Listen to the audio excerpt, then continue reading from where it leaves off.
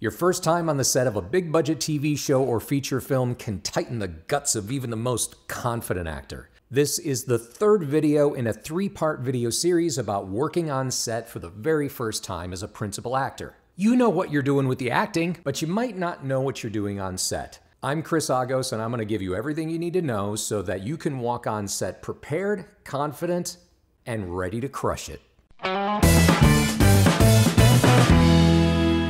Okay, let's back up and just review. We have assumed that you've booked a nice co-star role on an hour-long drama like Chicago PD, Chicago Med, Chicago Fire. Your role is functionary, and it's designed to push the story along a little bit. It's not really like your time to shine. It's more your time to be a team player. You're allowed to be proud and enthusiastic about your work. You're allowed to be excited to be there.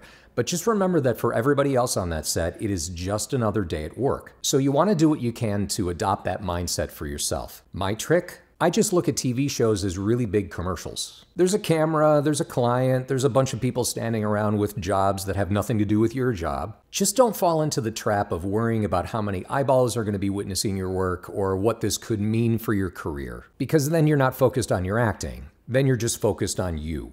So at the end of your previous video, we had you on set, you had just finished up your rehearsal, the first AD just called for second team, you said hello to your stand-in, and you went off and relaxed. Once the lighting guys are happy and the set dressing is all the way it should be in order to get the shot, the first team is going to be called to set. The first AD is going to be like, all right, first team, come on back. Second team comes out. You come back in, and it's time to do your thing. Any last-minute blocking changes might be discussed, and depending on the scene, this might be the time to double-check a couple of things. For example, on Chicago PD, the doorknob on Voight's office door, it doesn't open the way you would expect. You gotta turn it to the left instead of the right. More than once, this little detail tripped me up while I was shooting a scene. So that's taught me to check any set pieces I have to interact with before I actually use them. This goes for anything you touch or interact with. You want to feel how they work and handle them a little bit before you actually use them in your scene. This will also be the time when crew members might make you aware of any weirdness or potential complications in your blocking. For example, if you're walking on a floor that's a little uneven, they'll make you aware of that just so you can be nice and safe. Chances are you're going to do one more rehearsal before you actually shoot the scene, but this is kind of dependent on the director. Some directors like to shoot the rehearsal, and in that case, you'll start shooting right away. Other times, though, you do a rehearsal without a camera rolling, and that just gets everybody in the groove, and then you start doing takes. As you do your takes, the director might have notes for you, they might have notes for the camera guys, they might have notes for the series regulars. Listen to all of them, but the ones that you really have to pay attention to are the ones that are directed at you. You just want to take them in stride and adjust as best you can. Hopefully, this is the point where everybody is happy with the writing, but that doesn't always happen. And once in a while we're shooting, sometimes something will just be not working for an actor, and they raise their hand and they're like, I'm sorry, can we just talk about this? You want to be really careful with that kind of scenario if that's you. If one of the series regulars has a complication, you know, they work on this show every single day, they know the director well, they're a little bit freer to bring up issues or things that they don't necessarily understand or agree with. As a co-star, that's a little harder to do. If you do have a problem with the script, if something's just not feeling right, you absolutely have the right to ask the director and get his or her input. But that shouldn't be done while you're shooting. That really should be done before. If one of the series regulars really doesn't get or agree with what's going on in the scene, that's when the fun begins. I remember one time on Chicago PD, Jason Begay, who is amazing and plays Voight on the show, we were in his office and he and I were shooting a scene. And for whatever reason, Jason just was not buying it. He thought the writing just wasn't correct in a certain spot. So the director, the script supervisor, Jason, and I literally sat there and tore it apart. We rewrote some stuff, and then we put it all back together, and we shot it that way. Now, we shot it as written first, just so they could say they could have it. But it was also a pretty amazing experience to tear apart some dialogue, add your own twist to it, and put it back together and shoot it the new way.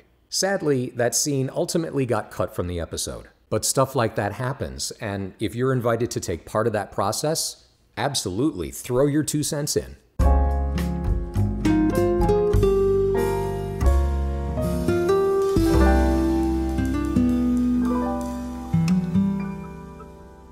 Now Now let's talk about how the scene is likely to be shot. A lot of directors will start with what's called the master shot, and that's a shot that establishes the environment and the characters in the scene. However, a lot of shows, including Chicago PD, will shoot with multiple cameras, 2 or 3 at a time. So sometimes 1 or 2 cameras are getting a master shot, and there's another camera that's a little tighter. Usually though, they get the master shot first, and then they go in a little tighter on each character. Now, the series regulars typically get their close-ups first. However, that isn't always the case, and as a co-star, you might be in line to go first for whatever reason, so just be ready for any scenario. You'll be told when the focal length is going to change, so you'll be aware when they've pushed in and are getting your close-up. At some point, the director's going to have what he or she needs, and it's going to be over. They'll wrap that scene and they'll be on to the next. Now, on Chicago PD, they were really nice, and the ADs would always be like, "That's a wrap on Chris, yeah!" And there's a lot of applause, especially if you're new or it's your first time there. I did over 20 episodes, and by my last episode, nobody clapped for me. Nobody cared if I was there or not. I mean, they cared, but it wasn't like, when you're new, it's like, woo! If you've been there 20 times, they're like, "See you next time." If you worked with any props, make sure you give them back to the prop master. And don't forget about your mic, which you are probably wearing. You do not want to walk off with it. Those things are expensive. Now, if you can, you want to quickly thank the director for bringing you in. You want to say your goodbyes to whoever you've met on set and do it quietly and politely and without sort of interrupting the transition to the next shot. And you want to find your PA who walked you to set, or your second AD, or whoever did that. That PA is going to walk you back to your trailer where you can change out of your wardrobe.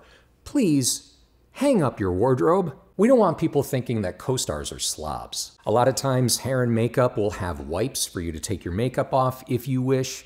Go ahead and ask them for one of those. When you're back to being your regular civilian self, just let your second AD know that you're done and you're headed home.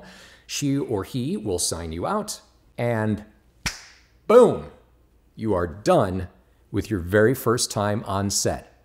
You are no longer a newbie. You're a veteran now. Now you know what you're doing. Isn't that cool?